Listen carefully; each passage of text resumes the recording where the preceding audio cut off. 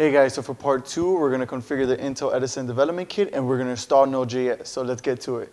Now that we installed Linux on the Intel Edison board, we can start to configure it. In your terminal, type /dev/command. To reach the board, call the screen command /div/cu.usbserial. Note that the numbers at the end depend on your board. We then need to add the speed, 115,200, and press enter to connect to the board. To configure, type the configure Edison command and press enter. Now it's time to name your board. I'm calling mine Edison Bulb.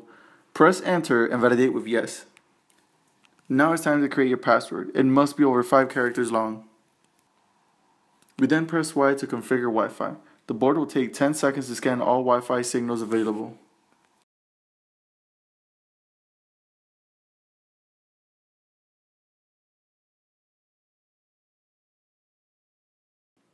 We choose Wi-Fi number 9, then press yes and type the Wi-Fi's password.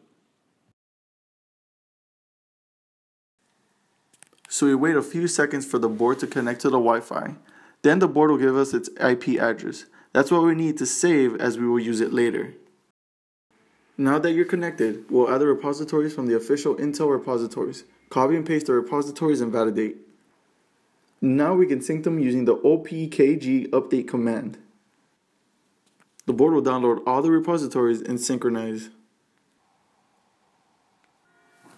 We also need to download the libraries and programs that we need.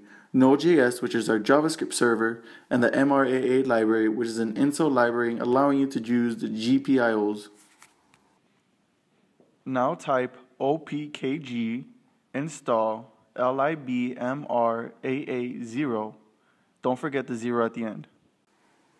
Add the command opkg install nodejs. If it's already on the board, the terminal will let you know. Otherwise, it will download it. Then we update the entire system using the opkg upgrade. Your board is now all set with the libraries and programs you need to take to the next step of the tutorials.